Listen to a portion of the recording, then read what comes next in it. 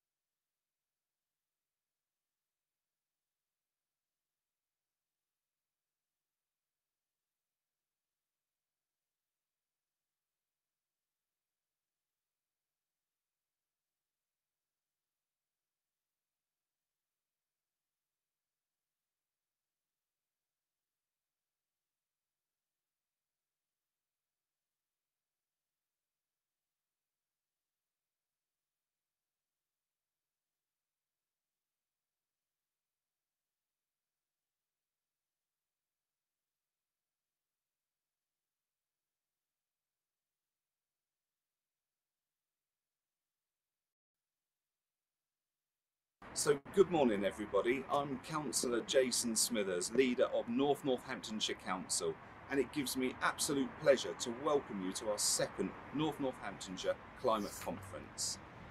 I am very pleased we have such a vast array of speakers this year that help demonstrate some of the great work that is going on in this important area, and will also help inform and educate all of us how we can play our part in reducing carbon emissions in our daily lives.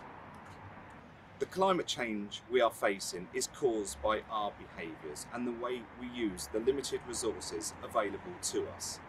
It's not as bad as you think though, it's far worse. We have all experienced the record warm temperatures of New Year's Eve last year, the scorching summer temperatures that topped 40 degrees Celsius for the first time in our recorded history, and most recently the above average autumn temperatures of November. Since 1998, we have also weathered 6 of the 10 wettest years on record. Climate modelling shows that if our climate was unaffected by human influence, it's virtually impossible for temperatures in the UK to reach 40 degrees Celsius. 100 weather stations reported snow laying on the ground in December. Winters are also getting warmer with less snow falling. Some may ask, what is wrong with warmer winters?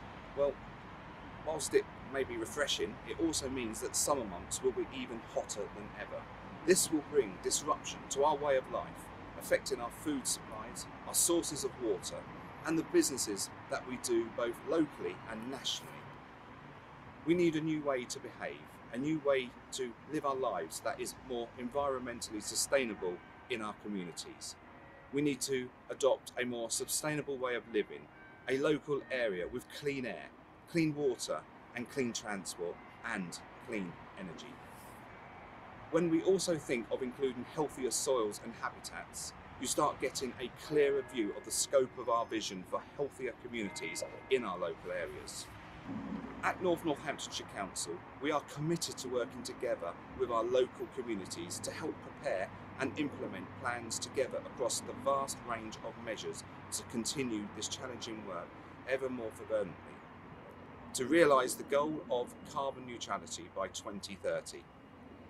We all realise that we need to drive up efficiency and cut energy demand, increase renewable energy resources to supply most of our power, electrify all forms of transportation where we can, and get fossil fuels out of our buildings over a sustainable timeframe. Achieving these goals will require sustained, coordinated policy efforts from all levels of government, the private sector and our local communities. I believe that with the proven, demonstrated clean energy technologies and resources that we have today, all of those new technologies and importantly behaviours that are emerging together with our collective own can-do attitude North Northamptonshire has, we can rise to the challenge ahead. With this aim in mind, I am delighted to officially open this year's Climate Change Conference and will now hand over to Councillor Harriet Pentland, our Executive Member for Climate and Green Environment, and also your host for today. Welcome to the NNClimate22.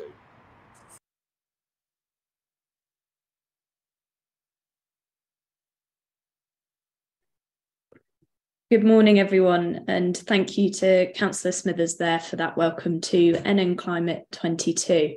As you just heard, I'm Councillor Harriet Pentland and I'm the Executive Member for Climate and the Green Environment at North Northamptonshire Council.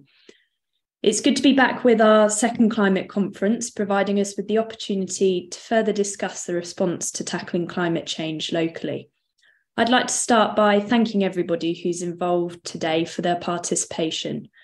As I said last year, it's really important to me that people are aware and involved with what is going on locally in respect of climate change.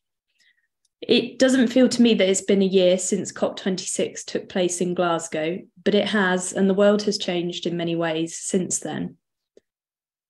COP27, which has taken place in Egypt, opened on the 6th of November, with the key aim of ensuring the full implementation of the Paris Agreement. The significant aim of the Paris Agreement, which was signed in 2015, was to keep global temperature rise this century to well below 2 degrees Celsius, with efforts to further limit this to 1.5 degrees Celsius. 2021 gave rise to the phrase, "to keep 1.5 degrees alive," as you may remember. At COP27, the president-elect of Brazil spoke to say that the country would restore the Amazon rainforest, and China has indicated a preference for an agreement with wording similar to that of last year. Closer to home, the Prime Minister Rishi Sunak MP said that it was morally right for Britain to honour its climate change commitments in his speech at COP27, as well as highlighting the potential for and importance of new jobs and clean growth, which resonates with what you'll hear from a number of the speakers today. We'll find out more on Friday of the outcomes of the conference, which I'm sure we'll all be interested to hear about. But for today, we're bringing things closer to home here in North Northamptonshire. The purpose of this conference, as I mentioned, is to highlight the positive work being done locally in looking after the environment and tackling climate change, and to also understand a bit more about what is happening in terms of climate locally. I hope that some of the information you hear today may inspire you in your day-to-day life. Last year, I spoke of the role your local council has in tackling climate change, and this is a good opportunity for me to quickly highlight what North Northamptonshire Council has been doing since we held NNClimate21. As a council, we have pledged to become carbon neutral by 2030, and as part of this commitment, there is £1 million in the budget, which has been committed to starting to tackle this. Our carbon management plan for the council, which goes into great detail of the data around our carbon emissions, is in its final stages and will soon be being followed through with the actions on the ground.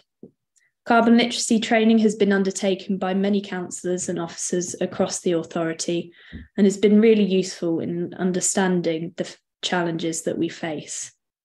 Since April 2022, over 4,000 trees have been planted in North Northamptonshire, and a further 1,200 will be planted by March 2023. 23 on-street EV charging points have been fitted so far, and this is a fantastic start, but there are many, many more in consultation to ensure that we get the infrastructure out there. As part of the Homes for the Future programme, North Northamptonshire Council and the previous sovereign authorities have retrofitted over 200 homes to make them more energy efficient. Voice scooters, which are across North Northamptonshire, have been used for over 500,000 trips, saving over 87,000 kg of CO2. And the little Starship robots that you're seeing pop up have saved over 9,000 vehicle miles and serviced over 30,000 households. So that's just a snapshot of what has been going on, the highlights, so to speak, and much more is going on behind the scenes as well. We hope that by bringing together individuals from across North Northamptonshire leading on the green agenda, we'll give you an insight into the work going on your doorstep and the opportunities for moving forward at this crucial point in time. So we'll now move to session 1, and the theme for this is looking forward. And I'm going to hand over to our first speaker, which is Dr. Janet Jackson, an ecologist and senior lecturer in geography and environmental sciences at the University of Northampton. So over to you, and thank you.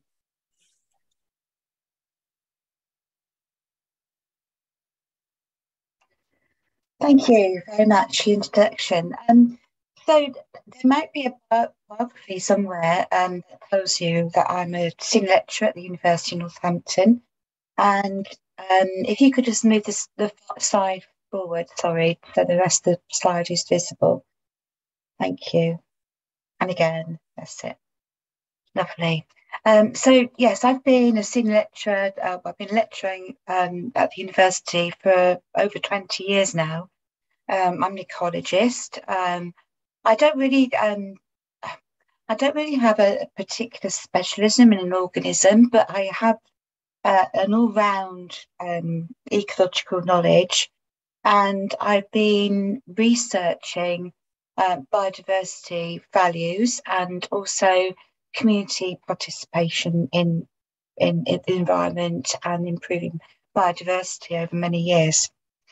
So today really is about reflecting that experience and really thinking about, we know a lot of stuff about ecology and biodiversity, and how do we get that out there in the community and get everyone involved in helping to protect what we have and maybe create opportunities for struggling wildlife.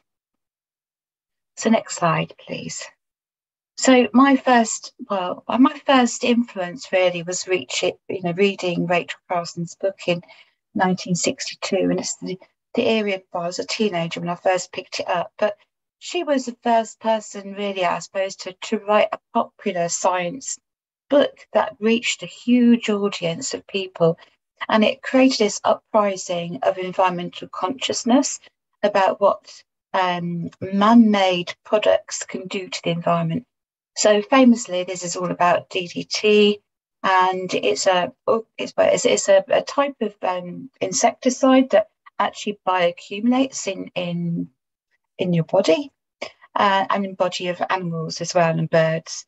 And there's the warning signs came out when top predators began to suffer, particularly birds of prey, where they were at the top of the food chain, accumulating the chemicals associated with DDT. And so what was happening is those populations were crashing because the shell of the eggs was so thin they couldn't hold their offspring. The next slide, please. So it is a book that's been around for a little while, but it's an interesting one because this is Connor Jameson's perspective of that period and up to current state of today in the UK, rather than the American view of Rachel Carson. So it's an interesting one because he was actually working with the RSPB, and they were getting dead bodies of birds, arriving at Sandy Lodge, and people saying, what's going on with these birds? They were literally dropping off their perches in the 1970s. And so, he ends up with quite a positive message about, as a general rule, astonishing powers of recovery nature has. If we stop killing it, if we stop doing the bad stuff, it can recover. And I've always been an optimist in my sort of study of the environment, thinking that if we can change things, change people's mindsets, things could get better and quite quickly. However, some bits are more difficult to recover, and species generally that are, quite limited in their distributions, associated with historical artifacts of past land use, they're more tricky. But generally, if you build it, they'll come, as RSPB used to say. Next slide, please. So this is just a lesson to us all, really. This is a paper that I showed my students this year, just been published, South African study, looking at the presence of DDT in animals. And here we've got the cow from South Africa. And 100% of the samples they took from these animals contained PCBs in their tissues, and 83% of them had DDT. Now, DDT is still an important tool, I suppose, in controlling malaria, but it's also known to stay in the environment for a very long time. It doesn't really break down very easily, and it will remain in soils and sediment deposits. And so that's, worrying. We still have a cleanup to do to some extent. Next slide, please. So if we think about the research my colleague Jeff Ollerton has done over many years, looking at bee populations, unique interactions between flowers and pollinators, and 23 species of bee and wasps have disappeared from the UK since 1850. And people think about bees and they suddenly associate with honeybees. We're not talking about honeybees, we're talking about native bees. These can be solitary bees, bumblebees, There's a whole variety of native species that many people don't realise. And, even butterflies are struggling, and I've noticed it this year. And there was a recent study where somebody was asking about insects hitting window screens. And I remember as a child, my dad's car that, would go on a summer drive and the car would be absolutely covered in insects. Whereas today, nothing, absolutely nothing is, appearing on my windscreen. I don't know about anybody else. Next slide, please.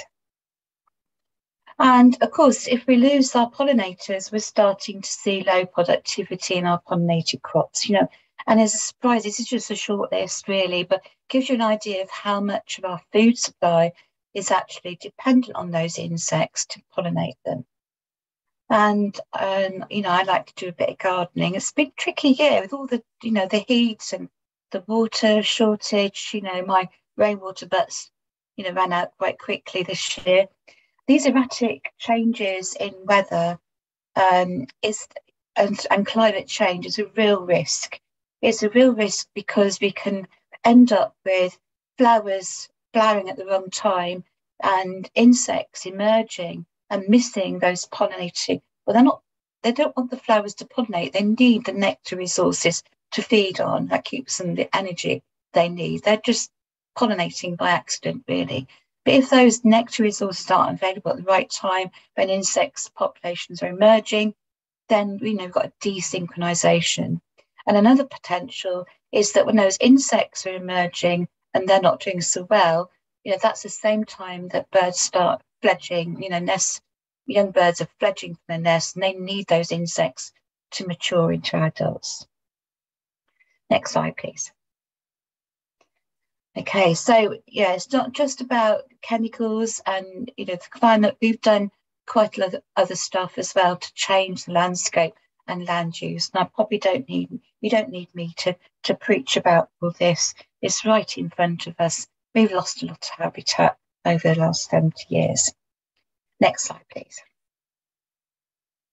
So the big message for today is that we can't stand by and watch this happening anymore, really. Do we want more species to go extinct? Not just in the UK, but our consumer habits around the world is also impacting, wildlife in devastating ways. And there's a sort of bit of science here, really, in terms of theoretical concepts, is that there's a critical threshold. And things might seem okay outside. You can hear the odd blackbird singing and things, but there is this critical threshold when resources get so poor and, those pressures against species and habitats is so strong that resilience is much more difficult to instigate, really, or to recover. Next slide, please. So what does resilience mean? Really, our resilience is really dependent on the ecosystems around us and the wildlife as well, as I just hinted about, food security. And, what benefits we get from the environment are sometimes very difficult to measure. People have been trying to measure ecosystem services, but, when you start looking at microorganisms in soils, looking at the intricacies about health and well-being and how we respond to our environment, that's very much, much more difficult to measure. It's more sort of intrinsic, really. But it's there, it benefits us, and we need to perhaps remember that and act on it, really, as well. Next slide, please. So I worked at a development site in Upton, the Western Northampton.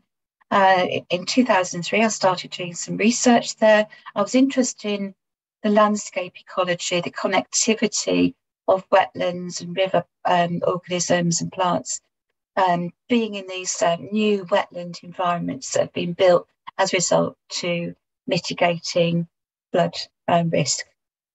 And so surprisingly, I said earlier, build it and they will come. These wetlands and ponds were colonised rapidly, and we had some, red native species. We had reed buntings, grass snakes, county rarities of dragonflies and all sorts of wonderful things very quickly. And so we can build this resilience into our developments. We can retrofit it as well, where we've got space, where we've got green infrastructure. We can retrofit these systems that will not only give us resilience to flood risk and climate change, but also resilience to biodiversity. And biodiversity, again, is a big thing at the moment because it's been written into legislation. But what does that actually mean? How do you measure mycorrhizal growth in soils and, interactions with pollinators? And how do you know those are increasing? Next slide, please. So I suppose the lessons learned from Upton was that we have evidence really of these natural green elements, green fingers that need very little management, very little money spending on them, but they're functioning in bioremediation, sediment control, nutrient uptake, reducing all that impact on the river. Next slide, please. And also around the world, I've been a part of the International Association for Landscape Ecology many years, and there's lots of exciting examples that have been demonstrated for over 20 years now. And if you look at the subtopic of restoration ecology, landscape ecology, there's lots of examples. It's only about our imaginations, really, that's putting us back. Next slide, please. And in terms of restoration, we've got examples here in the UK of really successful reintroductions. The red kite is probably the most famous one, and the otter as well.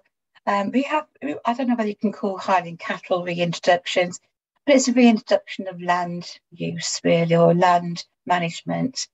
And also, similarly, the beaver as well, just adding those dynamic landscape factors that help restore sort of opportunities for biodiversity. Next slide, please.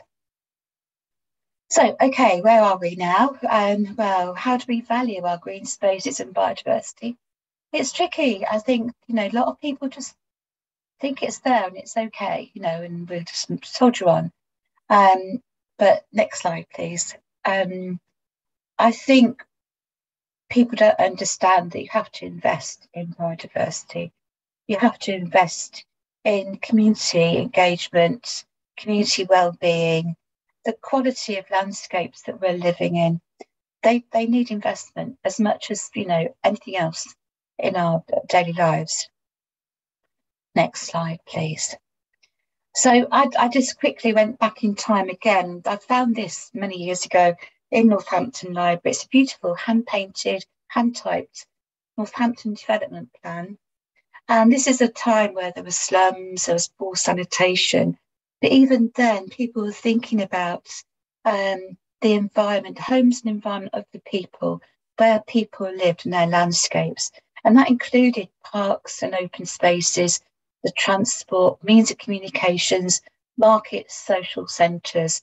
This is all, I suppose, is all coming from maybe the Garden City movement and the arts and crafts, and where the value of the quality of landscape we live in was precious and there.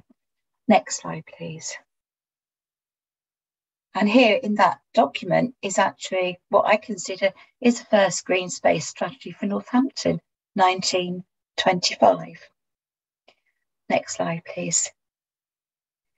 So this is a project that I was involved with a few years ago with Fiona Fife, where we looked at green spaces around Northampton, identified different characteristics of green space and also landscape character as well, of looking at how we can connect habitats and landscape values together more cohesively around our green infrastructure. Unfortunately, I don't know where that project is now because of the changes of utilitarian divisions, but hopefully we can pick that up in both West Northants and North Northants and expand that principle of looking forward to seeing how we could invest in green infrastructure. Next slide, please. So the next thing is who's in charge. So I work with community groups quite a lot, and they're going, well, we need the government to do this, or we need our local authorities to do that, and lots of fog really is about whose responsibility it is. That happened at Upton, that it was there was a land management company I think there's been several of them since the start of that project, and for the community to get involved, it's really difficult to know whose permission you need. Can we take control ourselves? And I think we need some clear messages, really, not to be too risk averse. To have community groups that are really invested in their landscape. And we have some elements of that. We've got friends of groups, friends of Eastville Park, etc., friends of Dedbury. But these are spotted about town or around the county. And maybe we need a more cohesive, organised network of community groups. Next slide, please. So the next experience really is just where we are at Northampton, Waterside campus at the university. And my colleagues, ecological colleagues and I, were invited to speak to landscape architects. And we managed to sort of persuade them to steer away the more urban style of landscaping to native species planting. So we've still got quite a lot of hard surfaces, but a lot of that is porous paving. But where we have the opportunity, we've got lots of willows. And if I go to the next slide, I'll just show you some of the other elements. So, part of the build is eco-friendly buildings, but we've got green roofs and we've got the biomass boiler too. Okay, next slide, please. And this just gives you a flavour of the native species planting that we managed to get on campus. And you might hear a bit more about the campus and innovation design from my colleague Vicky later. Next slide. But the staff and students have been busy since we moved in onto campus. We've been surveying, monitoring, taking data, dissertation projects. And overall, we've got this baseline of a very new landscape that's containing quite a number of species that was once a brownfield site, contaminated brownfield site of that. And then we actually got this exciting news. We had Brian Laney come and do a survey with us a few years ago, before COVID this was, and he found a small flower catchfly. It hadn't been seen in the county for 170 years. It was thought it was extinct. And it just came out of some, rough, disturbed land. It could possibly be a seed bank. Maybe it was brought in by soil for the development of the site. But he was thrilled to pieces. So what we need then is to learn some lessons from Waterside, from our success of, actually getting biodiversity gain from that we've designed. Next slide, please. And then what we've been doing is working very closely with our estates team. They've been trained to be hedgehog champions. We've been doing the University Campus Award, and we're hoping to submit for gold this December. And that's really about, getting everyone involved, feeling that they have a part to play in protecting the wildlife on the campus. And we have staff projects, we have fundraising. And the next slide is probably the one project that I'm really passionate about, but because of COVID, it got stopped in its tracks. We have all this willow, and, it could be a waste product, but really, actually, it's beautiful, and we can do things with it. We can weave it. We can donate it to, occupational therapy classes at St Andrews. We can sell it and use it as a social enterprise to fund more biodiversity projects on campus. So it's actually looking at the value, not just for biodiversity gain, but actually the resources that we're producing could be of value too. Okay, that's me done. How have I done?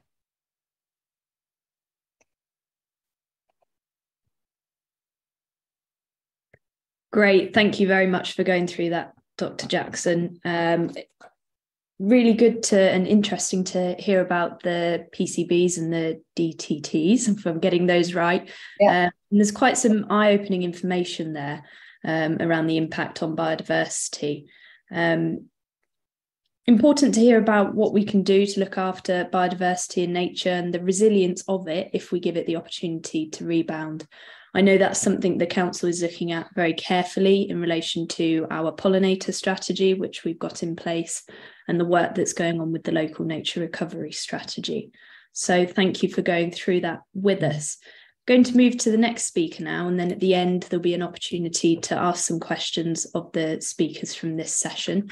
So I'm going to hand over to Nadine Lana, who is Environment and Sustainability Manager at Kier Highways. Thank you. Oh, excuse me. Good morning. I'm Nadine Lana. I'm the Environment and Sustainability Manager for Kier Highways for both North and West Northamptonshire. Kier were awarded the contract for providing highway services across both North and West Northants earlier this year, and the contract went live on the 12th of September. So we're a couple of months in now, so quite new to Northants. Just wanted to take this opportunity to talk through the Kier's approach to sustainability and what we are doing within highways. Next slide, please. So a bit of context around the business and our management of sustainability. Kier Highways sit within the larger Kier group, of which there are several different business streams, including construction, utilities, infrastructure, and highways. So Kier Group have produced an overarching framework which sets out the high-level business targets for sustainability. Each business stream then, due to the different nature of the works that are carried out, are given responsibility for how they will ensure the requirements within the framework are met. So for highways, we've developed a strategic plan for delivery called Driving for a Sustainable World. And out of this framework drops our One Planet Action Plan. So throughout these slides, you'll probably see OPAP or One Planet Action Plan, which is what that refers to. So each, the One Planet Action Plan, sorry, is then broken down further into the 10 principles of sustainability, which you'll see below. Each of those principles has its own plan and a working group to ensure compliance and delivery of each of those specific targets. Next slide, please. So this is just a visual of how the One Planet Action Plan pulls everything together. It organises all the aspects of sustainability. Obviously, they're all sort of separate in their own right, but then they all pull together into the One Planet Action Plan to ensure that we deliver the targets and we're all working in the same direction. Next slide, please. Okay, so this looks quite similar to the previous slide, but this shows how all of the highway contracts feed into the One Planet Action Plan, and each contract has its own key contacts and working group that work towards the targets. So in order to ensure consistency across the whole of highways, an OPAP workshop is rolled out to all new contracts to ensure everyone understands the principles of sustainability and that we're all working towards the same targets.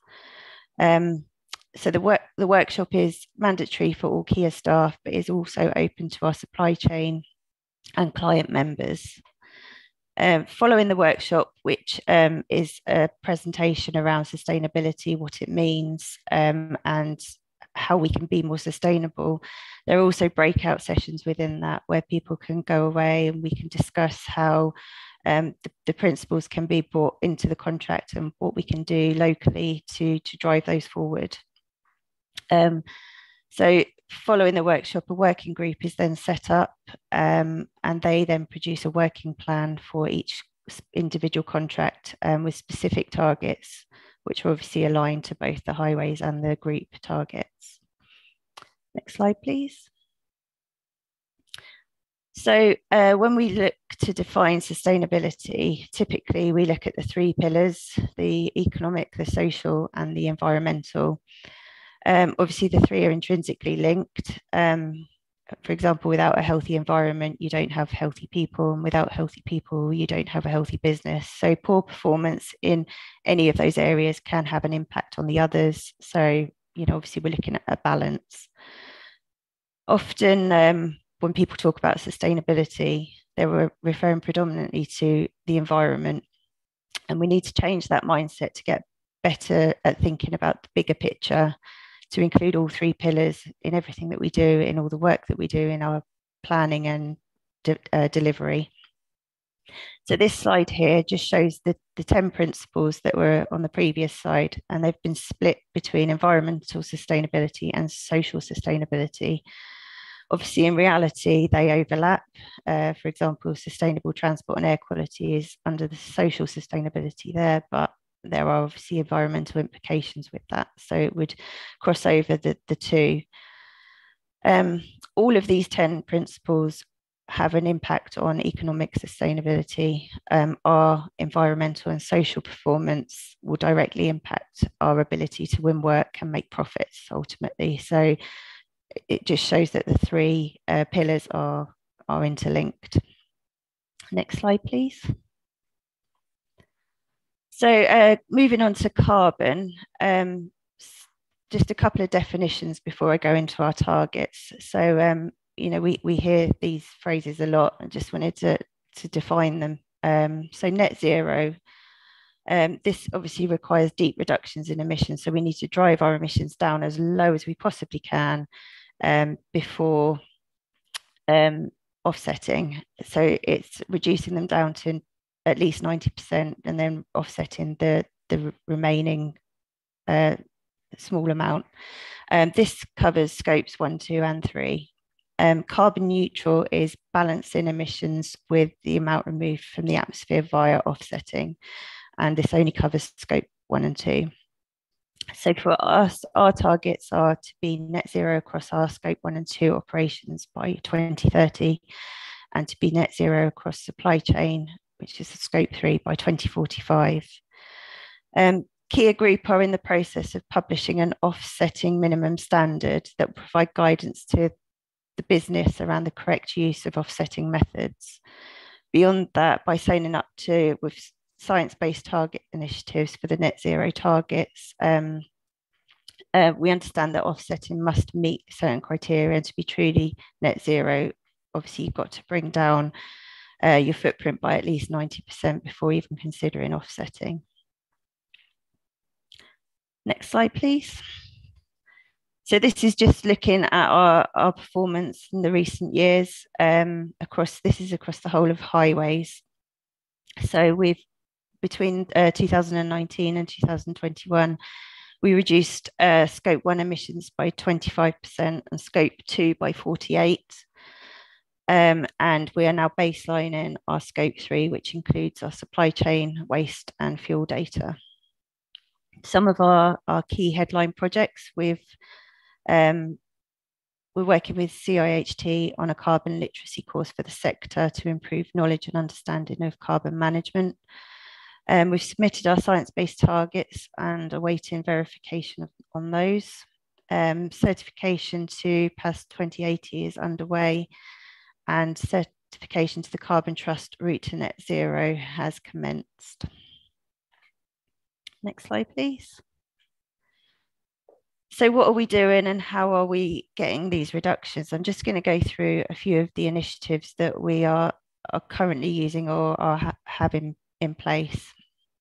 So obviously in highways, fleet and plant is key to achieving our scope 1 and 2 net zero targets. We have a lot of fleet and we have a lot of plant. Basically, they make up about 90% of our scope 1 and 2 emissions. So the transition to net zero for those is key to meeting our targets. We have a target to transition all of our fleet and plant to alternative fuels by 2030, and all of our cars and small vans will gradually transition to electric. Next slide, please. So HVO is an alternative fuel to diesel. It's hydrotreated vegetable oil. We see this as a short-term stepping stone solution until zero carbon alternatives like green hydrogen become commercially available. All our HVO that we use is purchased with an accompanying certificate from ISCC. So this is used as a check on its provenance to ensure it continues to meet with environmental standards. HVO is currently being used on the Northamptonshire contract. Next slide, please. So handheld plant, this is things like steel saws, chainsaws, hedge trimmers. We are transitioning those over to electric throughout this year and going forward. 327 items have been identified that can be transitioned, which, as you can see, has a quite significant carbon saving.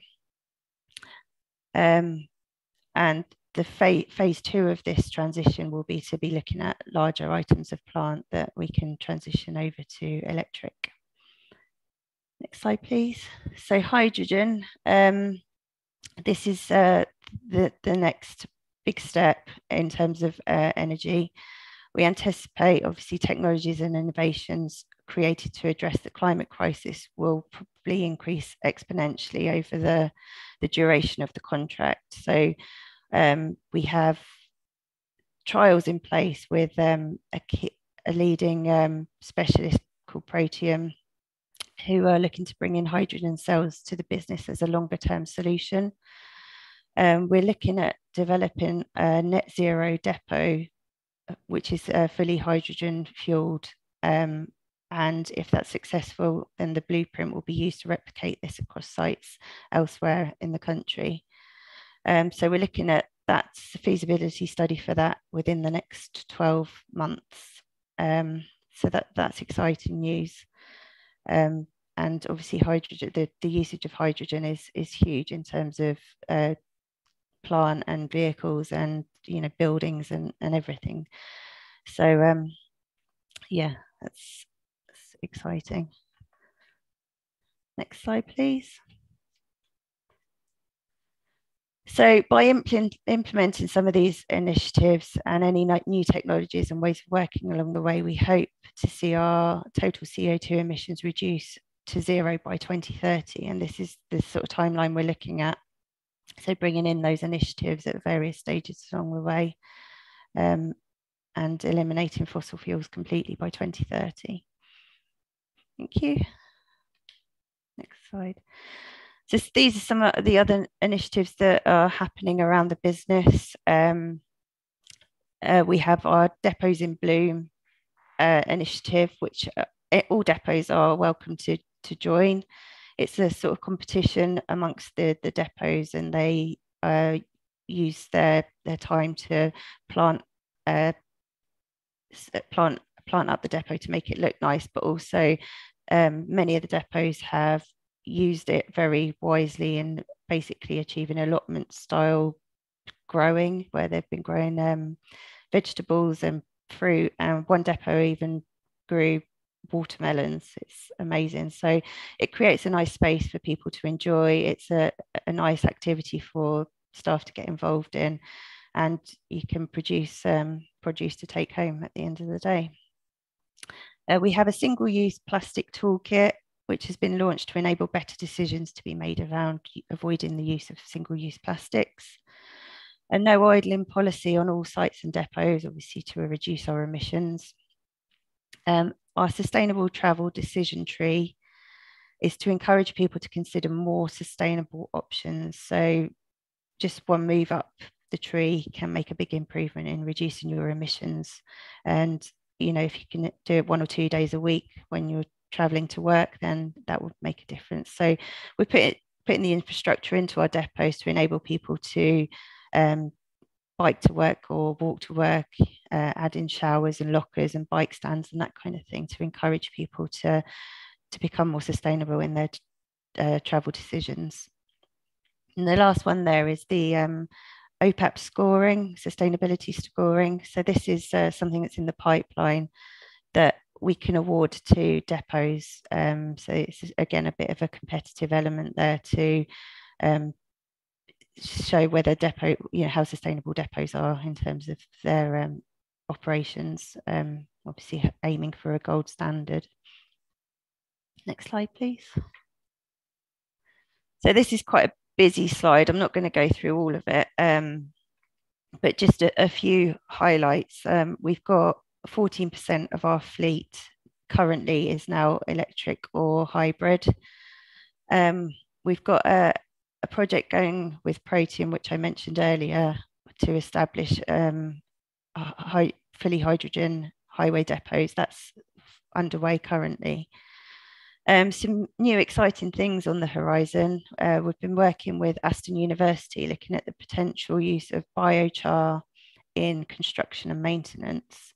So this is a product that's similar to charcoal, but it's produced in an oxygen-free environment. So whereas when you burn wood and vegetation, usually it releases carbon, the carbon is, because it's burnt within an oxygen-neutral environment, the carbon is trapped within it. And then this material can be used in planting schemes. It can be crushed and added to add nutrients to soil, or it can be used in construction. Another one is Kia have partnered with Ocean Conservation Trust to grow seagrass. Kia Group have sponsored the Blue Meadow project to protect and restore seagrass habitats. Now, it seems a bit strange that we're sponsoring seagrass when we're on the highways, but it's great for biodiversity and has a 40 times more efficient at absorbing CO2 than trees are. So it's a great opportunity to get involved for us to help out and, you know, get more carbon absorbed through that. Thank you. Next slide. And this is just to bring it back down to a local level. What are we doing here in Northamptonshire? So currently 80% of our over 3.5 ton vehicles, including the gritters, are now operating on HVO. We have 9 key plant items that have been switched from diesel or petrol over to electric, and that includes our steel saws, cat and jennies, our chainsaws, hedge trimmers and breakers. We've got depot improvements in the pipeline to reduce CO2 through energy and resource saving. So this is including things like rainwater harvesting, because we wash a lot of vehicles, so that would save a lot of water, electric charging points and solar panels. We're baselining the biodiversity within the highway network to enable us to demonstrate net gain over the life of the contract. So we've got a target of 10% net gain over the life of the contract. Every tree we remove during our operations will be replaced, and we need to demonstrate, we will be demonstrating an increased tree coverage again over the life of the contract. So we're monitoring that. We're going to be baselining all the tree coverage in the next year. We're adopting electric and ultra low emission vehicles for all under 3.5 ton vehicles by the end of this year, end of year 1, sorry, which is September next year for us. And we're using warm mix asphalt as standard instead of the hot mix alternative, which uses considerably less emissions. That's just some of the key points that we are introducing into Northamptonshire. Next slide, please. That's me done.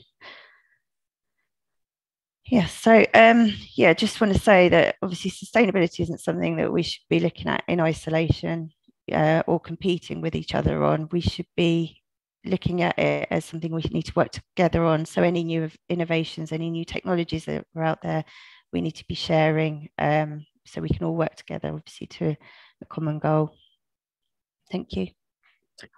Thank you very much, Nadine, for going through that with us and giving us that insight into what Kia is doing, both nationally and locally, in terms of embedding sustainability into that, which I'm sure will have been useful for members of the public and anybody watching at home to hear about.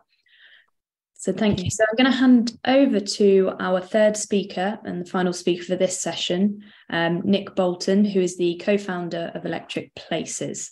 So over to you, Nick. Thanks, Councillor.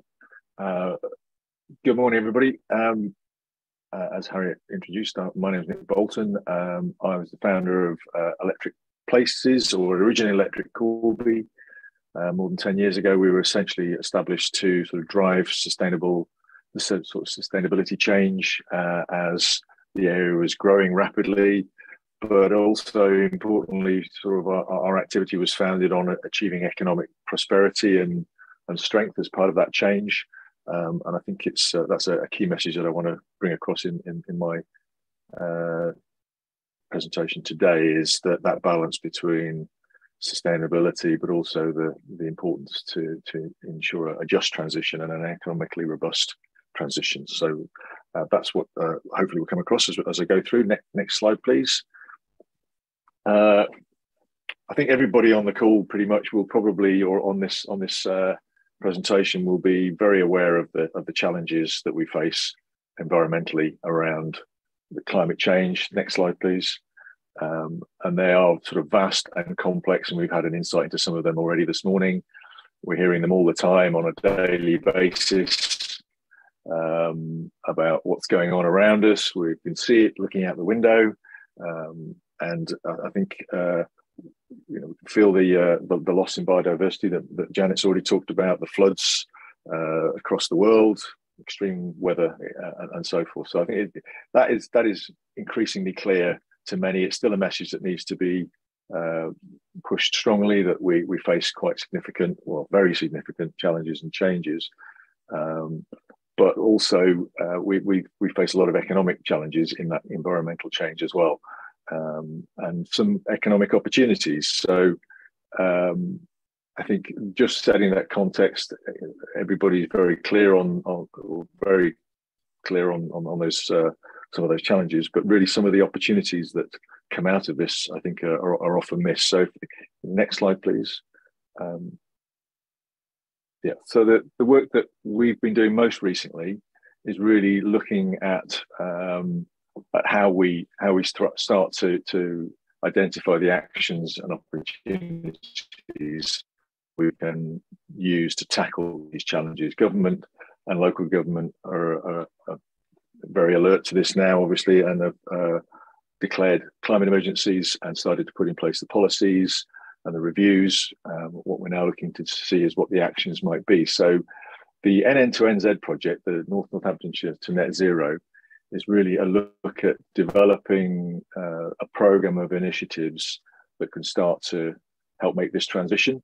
The graph on the right there really just shows the change, the positive change that's been happening so far, going back in this instance to 2005 up to present day. You can see that gradual reduction in lots of the emissions from various sectors, from industrial to transport to public sector and so on. And that's a broad public sector change that's been reducing some of the initiatives that Harriet and others have already mentioned.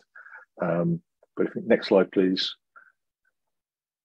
But actually, we have a lot still to do. If we carry on that trend and take it forward to 2050, we can see here that by our measure, looking just specifically at North Northamptonshire, we still have close to a 2 million tonnes of CO2 per year gap in where we may achieve if we carry on in what this graph shows as a steady progress, a study taken by National Grid, looking at the changes that are going on, improvements across all sectors, but really not fast enough. So we've been reviewing a vast number of projects that are going on across the country and across the world to see what initiatives could really be implemented in North Northamptonshire to help speed up that change. And that review, as I say, is we've been taking through over the last 12 months or so. Next slide, please. There's been an opportunity for everybody to chip in ideas, and that call is still open. Although we're nearing the end of our review and analysis period, we're still very keen to hear if people have got initiatives or ideas or thoughts on how this area can take action to make the transition to a net zero future. So please do engage with that if you get an opportunity or have some great ideas. Next slide, please. But we've been looking really at a very broad view of what we could possibly do, taking a blue sky thinking, if you pardon that phrase. Look at that, everything from if every car park in the area had solar and wind installations on it, if every building was fully insulated, if everybody turned vegan, and I should stress, or vegetarian, I should stress there, one of the things we were looking at is not everybody going fully vegetarian, but perhaps everybody going a little bit vegetarian and reducing our meat content. So we've been really looking at everything from infrastructure to behavioral change to offsetting to small scale installations to large scale initiatives, all the different things that we could be doing. Next slide, please. And really, we focused in on some emerging key areas around energy, buildings, transport, what industrial and commercial partners can do, and how we transition on food, farming, and forestry.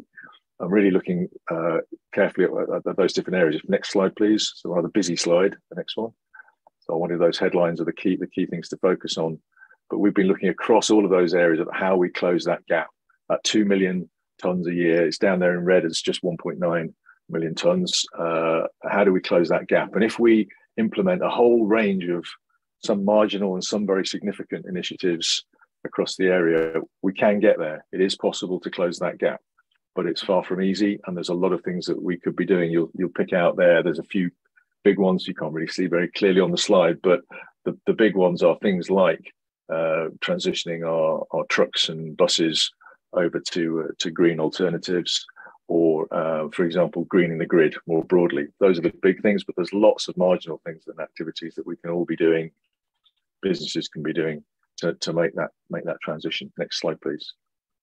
So taking those big themes, we've been doing some feasibility studies, initially doing some triangulation and validation of the data to make sure we've got the target right. We've looked at those initiatives in as much detail as we can to see which ones are really potentially viable or valid in our area. And we've been doing feasibility studies on things like that transition to solar or large scale storage, energy storage in the area, how retrofitting insulation can have a significant impact, what our EV strategy might be. There's a host of initiatives and feasibilities that we've been looking at in some detail, supported by Cranfield University, the local authority, and a number of private sector partners to really drill into what can potentially be achieved. Next slide, please. And the key aim for that is to look forward and see what our strategic options really are for North Northamptonshire. What can really work? What's our future pathway to try to achieve net zero that we know we need to achieve? And there are a number of ways forward. Like we've got that sort of forecast gap still if we don't do anything, and steady state progress. But what if we went really fast? What if we did everything that was on that list and more, and we threw every resource we possibly could at? We could get there in theory and on paper by the early 2030s. And that's a significant potential, but it's also extremely expensive and therefore and challenging and probably not realistic. You could also go the cheapest route and say, actually, we'll just pick the easier to do, the slow burn, pardon the pun, pardon the phrase, changes, but there is a strong risk that we just might not get there, and it'll be too late to pick up the pieces if we start too slowly. We could look and focus in on what we think now are the transformative programs. The challenge with that is that we might pick the wrong ones. So we've looked at what we're calling a risk-adjusted blend of options, and if we go for that route, then we stand a strong chance of reaching a net zero in North Northamptonshire by the mid to late 2030s, well ahead of the target. It's still very challenging to do that, but if we go that route, and even if we don't quite make those sorts of timescale targets, we have a very strong probability of beating a 2050 target. So if we can go to the next slide, please. And really, this is just an explanation of what we mean by a risk-adjusted, lowest cost approach. Really, it's a case of a funnel. We start off with that vast array of potential projects we could do. We pick and look at the good ideas and the potential winners, and we start to implement, and we see what activity is really working, and then we start to pick where more pressure and more opportunity and more investment could be made to really take us forward more quickly, and that allows some of those that are failing to fall away, and we focus in on that smaller number of initiatives that can really be effective. And resources ultimately can be aimed at the best options at the earliest opportunity, and we can push forward. So we're taking action now, but we're not necessarily closing off opportunities. And that's really what the risk-adjusted approach is all about. Next slide, please. I'll move through these relatively quickly because, as I say, there is a vast array of potential initiatives, but here's just some highlights under those different headings of buildings, energy, transportation, and so forth. So really, better buildings is an obvious statement, but really having a programme that says better buildings for Northamptonshire, looking at energy efficiency in those homes, insulation, control, also educating people about how to improve their energy efficiency, but installing better systems, switching from fossil fuel to electric is the major thing. Stop burning stuff is the mantra, and go electric. Generate as much electricity and heat as we can near or close to our buildings, rather than having to centralise our energy production and have wasteful transmission losses across the UK. And a lot of that we can do on existing buildings as well as new buildings, but there's a new buildings programme. North Northamptonshire's got is a major growth area in the UK and has been for a number of years and will be for the next decade or more. How can we make sure that that's done in the best possible way? So working hard with all of the development partners, including the local authority planners, architects, developers, builders, to improve that net zero literacy. A message that's coming across in many of the presentations today, which I'm pleased to hear, is carbon literacy, people understanding what the challenge is, yes, but what the options for doing to making change are. So those key areas. Next slide, please. Transport, we've heard from Nadine and what Kier and the highways are looking at already. Behind that sits a real look at EV strategies more generally across the area. People like the council and Kier Fleet and others taking the lead and showing by example what's possible, but putting other initiatives out there for people to engage with around transition to e-fuels. But I think fundamentally there are lots of measures around transition on transport which will have a significant impact. Probably the single biggest impact. Some of them are hard to achieve, but lots of smaller ones can make a contribution. So that's really going to be a strong area, is the transport transition. Next slide, please. Our industrial and commercial partners, the private sector predominantly, looking at ways that both small businesses as well as the larger businesses can look at how they measure, manage and mitigate their carbon emissions. Support for small businesses in that area where it's challenging to get the right information or understand what they can do. Looking at how their supply chains can be improved, given that 60 to 80% of a small business's carbon emissions are actually related to the supply chain from who they're buying and who they're utilizing. So it's helping them identify that and find ways to improve it. And again, education and information, understanding how we can help inform businesses on what their options are, but particularly also in North Northamptonshire, looking at how we can help with upskilling for this economic change, as well as this climate change that's going on, how we can ensure that we have the skills in the area to support that transition. Next slide, please.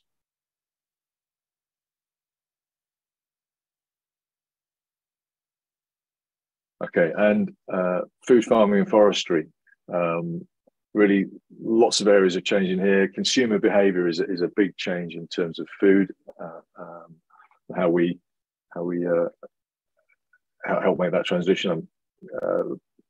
Farming, a big challenge for how we have sustainable farming going forward, where our fertilizer comes from, has a major impact both on the cost of farming, but also how that's produced from fossil fuels in the first place.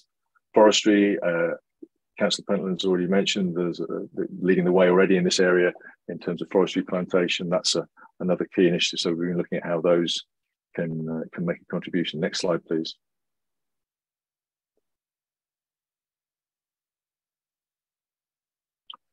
And energy, I mean, that's a major area. I'm conscious of time, so I won't dwell on this particular slide, but the transition on energy is probably the thing that people are most aware of, and particularly in the current climate with the cost of energy.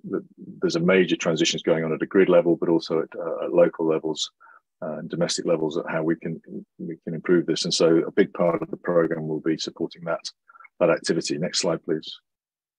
But that's going to come together really in developing, you can't see on this slide, but it's to give you an indication of as all these things come together, we've got a route map that we're developing of the actions that can be taken over the coming years to get us to that net zero target. And on the right-hand side, the different partners that will be taking a lead or a championing or a supporting or a financing role. And so at the end of the program, towards the end of this year, we'll identify this route map and show what we can practically be doing to make this transition. Next slide, please. Along the way, there are significant challenges as we go, making sure, sorry, if you can move it on, thank you. Ensuring this transition is just is a big area. There's a bit of a hint on the next slide.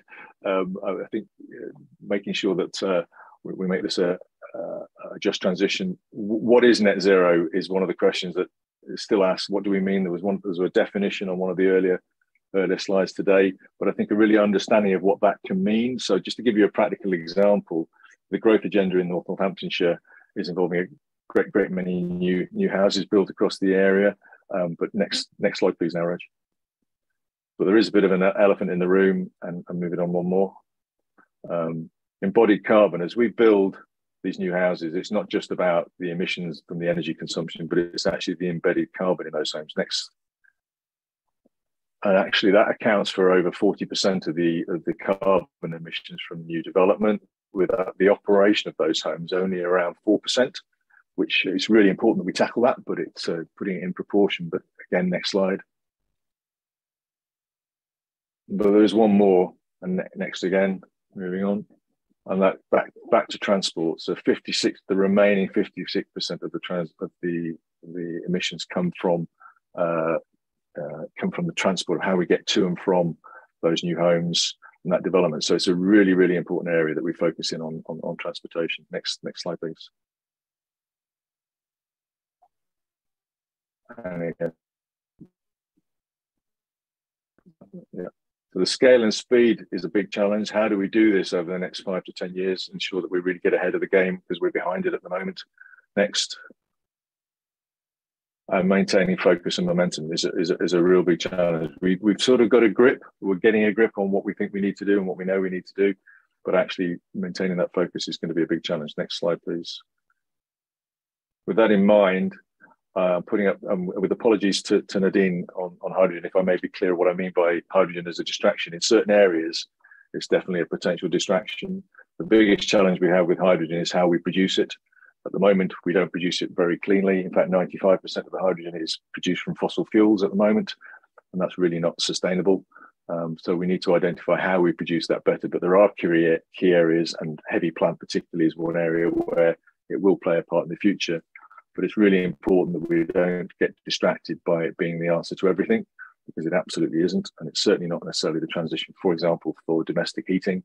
It's really, as people transition, we've got some key decision points for people as in life, and one of those is when the boiler goes. And what we don't want necessarily is people confused on what they should transition to. And going electric is the answer fundamentally at the moment, until we can find a way over the next few decades of producing our hydrogen more cleanly. For the sake of time, I'll move on. So I think a really big important thing is now action, and we need a collaborative approach to delivery and stewardship. Collaboration is key across public and private sector, identifying the actions in the ongoing programme, and that's really what stage 2 of North Northampton Net Zero is going to be focused on, how we encourage that behavioural change and make that progress. We'll have a digital twin. We'll be sitting there supporting what we're doing and how we can see how the changes that we're making, that risk-adjusted review, we can put through what we have as a digital twin, looking at the whole of North Northampton to say, if we make this change, then these outcomes will happen, and that's going to be a really helpful tool to take us forward. Funding public sector, private sector, and community funds to help make that transition. But last few slides, if we can move on.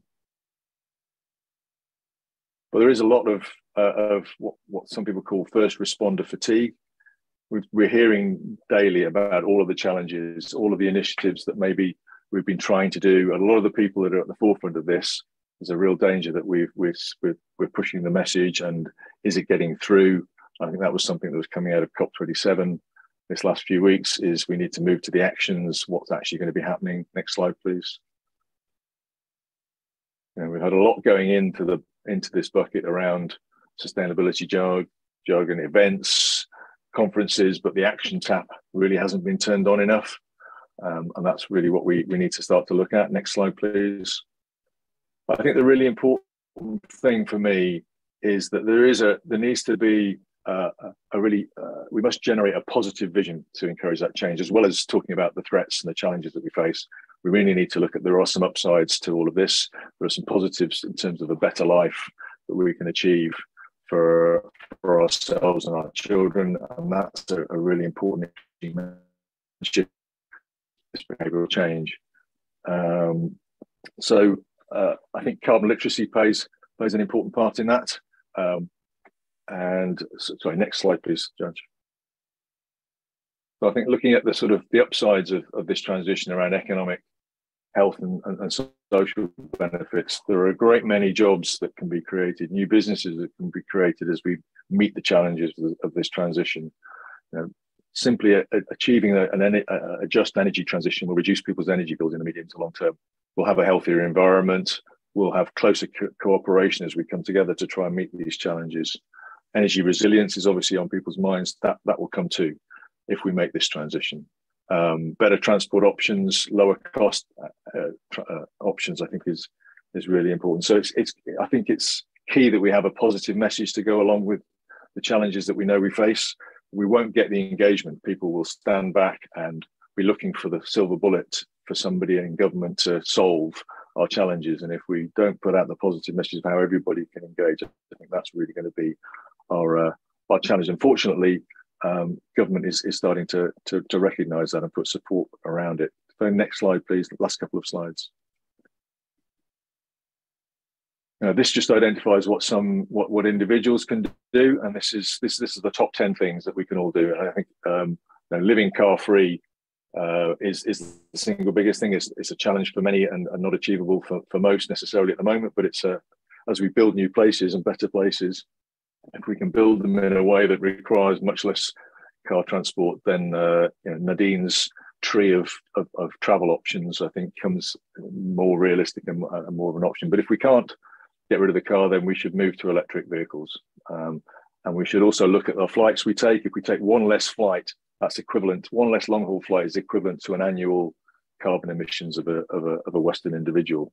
Get rid of one flight and we can make a significant difference. Those transitions to renewable energy, if we can do it at a home, those that can afford to do it should be doing it, should be encouraged to do it.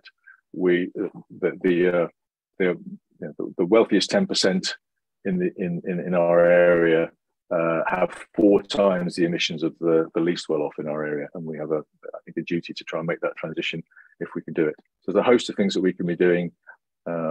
We don't need to do 100% of all these things, but if we can do something across this area, there's lots of action that we can be taking as individuals. And I think the more information we can put out there about how this leads to a healthier lifestyle and a lower cost lifestyle will help people make that transition. One more slide. And if I could sort of put one message out, and there's one more little bit there to that one, Raj. Move on again. There we go. It's be an informed customer. I think if we can do anything is educate ourselves, and the buying decisions that we make as individuals, it's just like every vote counts, every decision counts. If we can make individual buying decisions, we can start to influence how businesses buy things, where they come from, what the carbon footprint we have as consumers. I hate that phrase, consumers, but anyway, because that implies that we're doing lots of it and we need to reduce the amount that we do. But that we can have a significant climate impact if we make those decisions. And carbon literacy is really important. Informing people of what they can be doing is really key. Final slide, I think, Raj. So as I say, we've got this program going on, but do please stay engaged. If you do have ideas, go to our website, go to NN2NZ, and pop in your idea into the box. Tell us what you think. Tell us what you think generally, because it's great to hear and engage and understand the challenges people are facing. So please do engage with that. And thank you very much. Thank you very much, Nick, for going through that. And it's a fascinating and really innovative project that is going on. And I'm really pleased that the council is involved with that just to gain the knowledge that you guys have got in all of this. It's really good to hear what a good response you've had to the call for ideas, and the outcomes for that will be really useful for the council moving forward. So a quick thank you there to our speakers for going through all that information for us today. Some really useful bits to take away from all of that. We're going to move to some questions now, which people have been emailing in across the course of that session. And I'm going to hand over to George Candler, who is our Executive Director for Place and Economy, to take us through that. Thank you, Councillor Pentland, and good morning, everyone. As Councillor Pentland said, my name is George Candler. I'm Executive Director for Place and Economy here at Northamptonshire Council, and I've thoroughly enjoyed that first session. So again, thank you to Janet, Nick and Nadine for that. We have had some questions, both through the YouTube channel, which is great. We've also had some sent in advance as well. What we will be doing, I'm just mindful that this session finishes at 11 o'clock. Those questions that aren't able to pose this morning, we will be capturing, we will be responding to them, and we will be posting them on the website. So if you search climate change on the Northamptonshire website, you'll find all the details of this conference, and we'll also put the questions up there as well. So moving on, I think we've got time for about 3 questions, all being well. So the first one I'm going to pose to yourself, Janet, which we had a lot of responses to your presentation, clearly thoroughly enjoyed by those people watching. The question posed is, what do we as a council and more broadly as residents and businesses need to be doing to assist biodiversity across Northamptonshire, and in particular with the Environment Act not fully coming in until next year? How can we best prepare for that? Okay. Well, one of the things I didn't mention is the use of herbicides. And I think that is something we do need to look at in terms of large contracts, such as Kia is doing large areas of management at landscape level, but local authorities too. And even in our gardens, using things like slug pellets, using glyphosate. And these are known to not be very good for the environment. And, they potentially have an effect on human health, but it's been shown to have effect on amphibians and other organisms. So I say, just think about letting things look a bit untidy. Yeah, try not to cut everything, tidy everything up. Particularly this time of year, hedgehogs are looking places to overwinter. Insects will overwinter in leaf piles. So it's just really about changing our behaviours, really, rather than having a nice green mown lawn or a bit of astroturf, God forbid. Just allow the garden to rest over the winter. Let organisms, hibernate and get ready for next year. So that's one thing. And also the chemicals you're introducing.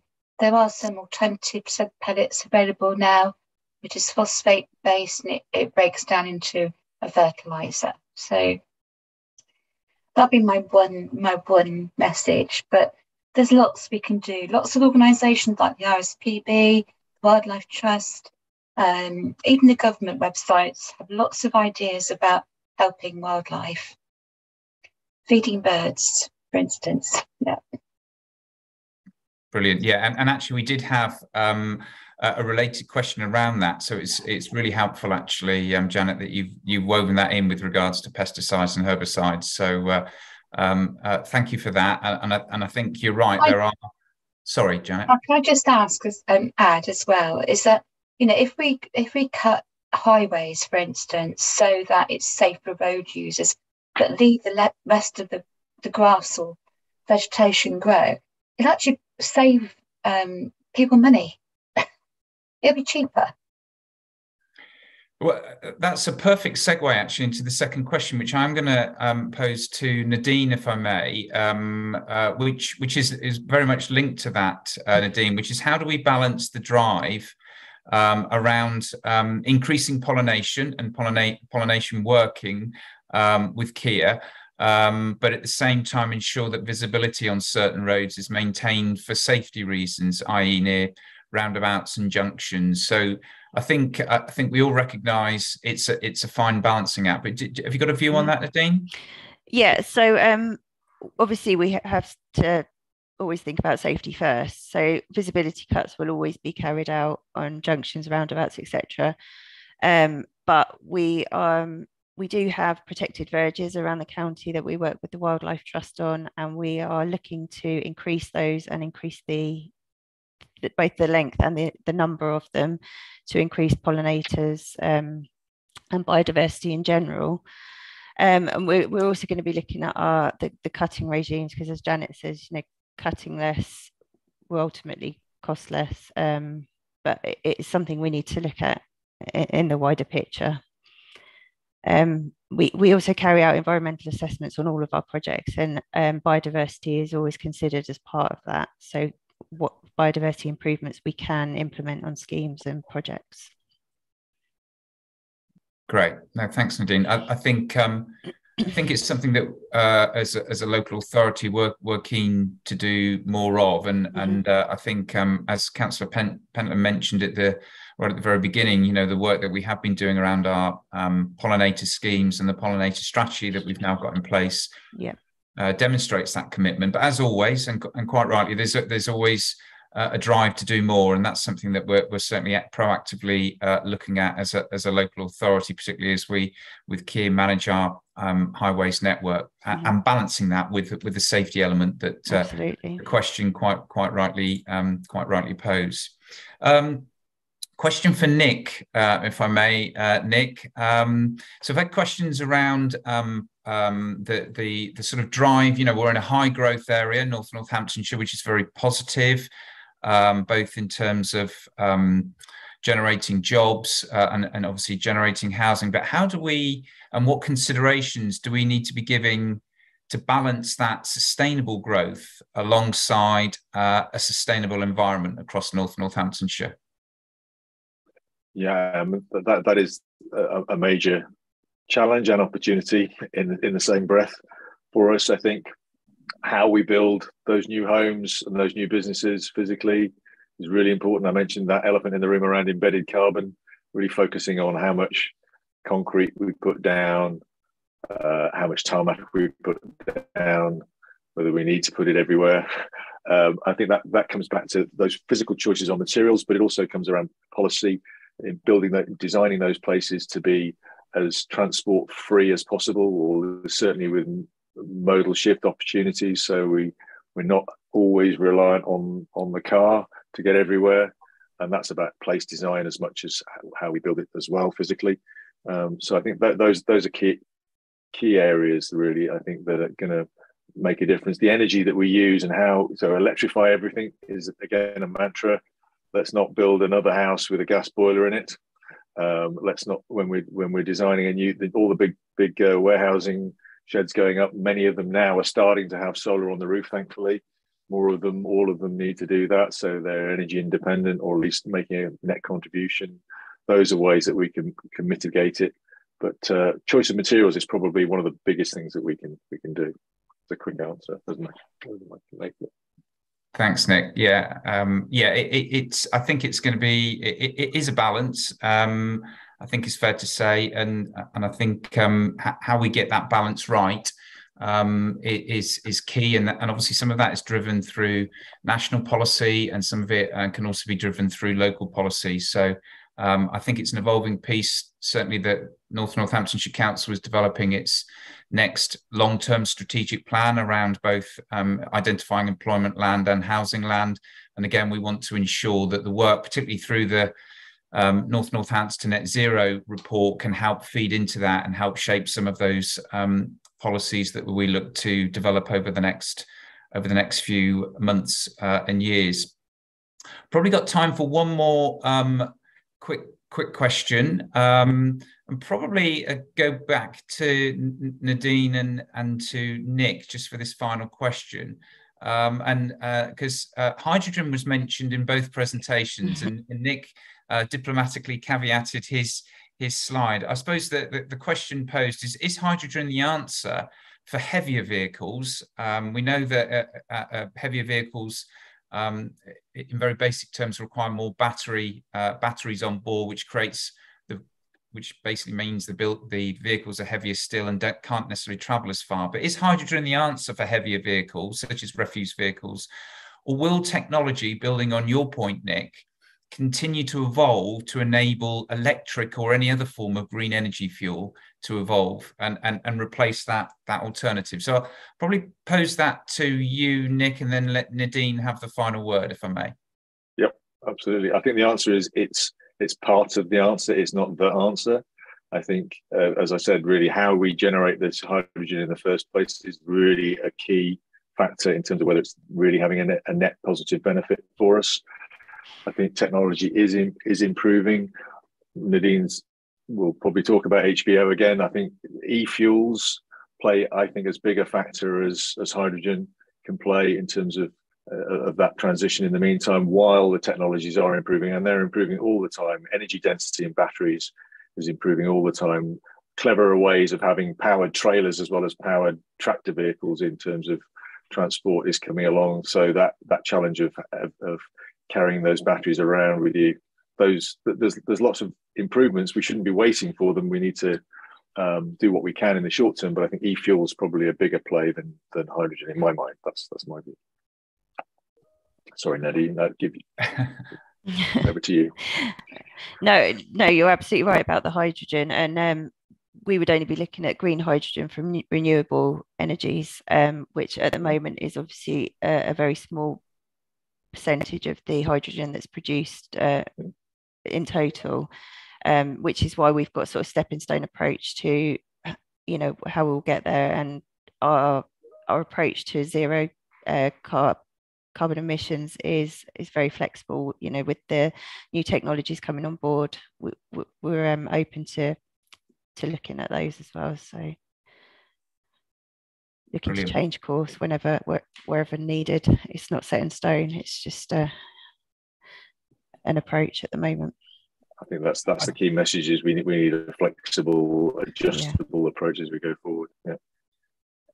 Yeah, and I think the key thing is we are looking to change and move away from carbon emitting vehicles to those that are far more sustainable and more gentler on the climate per se, but also on people's well-being, etc. We had questions around us being at the sort of centre of logistics in Northamptonshire and the throughput of traffic, which we haven't got time to cover today.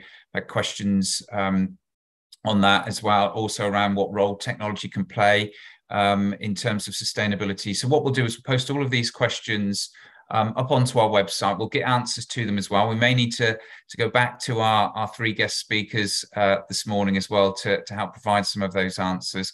But can I just take a final opportunity to thank Dr. Janet Jackson, Nadine, Lana and Nick Bolton for their three presentations and being put on the spot with regards to the questions. This concludes the first of our three sessions this morning. Do tune in. Our next session starts at 11:30 on the YouTube channel, and again the details are on our website, where we've got four presentations focused around sustainability and nature recovery the way ahead. So that will start at 11:30 a.m. And run through to 1 o'clock. But in the meantime, thank you very much for watching and see you all soon. Thank you. Thank you. Thank you.